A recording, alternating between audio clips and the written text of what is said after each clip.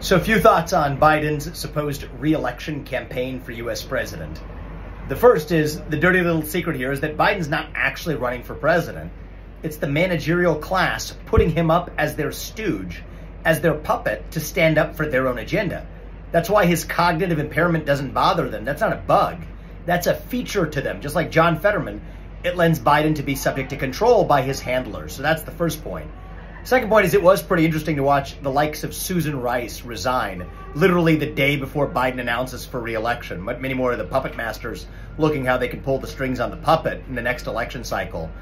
But the real thing that should stick with every person in the Democratic Party too is that they spat in the face of their own base by saying that there wouldn't be debates. Biden and his handlers are so uncourageous that they would not subject him to actually even being questioned by the likes of some thoughtful people like RFK Jr. who are in that race. That's not a risk that Biden's handlers would actually want to take.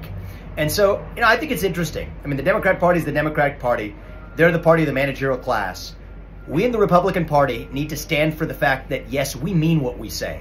When we say free speech, we mean that we stand for free speech. That's a culture of free speech. That's why debate, free speech and open debate is so important to our party.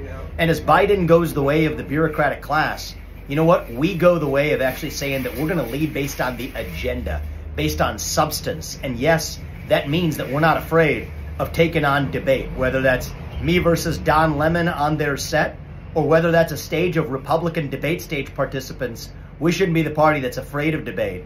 We should be the party that says, you know what, we're confident enough and have enough self-confidence to, yes, stand for that ideal. Let the Democrats be the party of silencing opposition. Let the Republican Party, if it's to grow up, be a party of actually standing on the values we preach.